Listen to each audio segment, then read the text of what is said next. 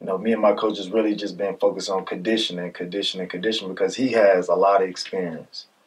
And I know if I'm in the best shape of my life, I can beat him.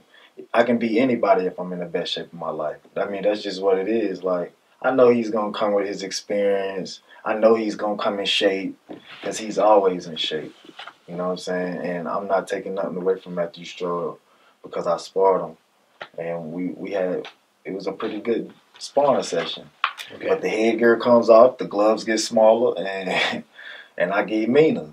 You know what I'm saying? When I sparred him the first time, I was learning, and it was a year ago. But when I'm sparring guys, I don't spar to beat them up. I don't spar to do none of that. I'm sparring to learn, to see what I need to work on, to see what I can get from him. You know what I'm saying? And what I got out of it was he got a lot of experience, and I just got to be on my game, on top of my game.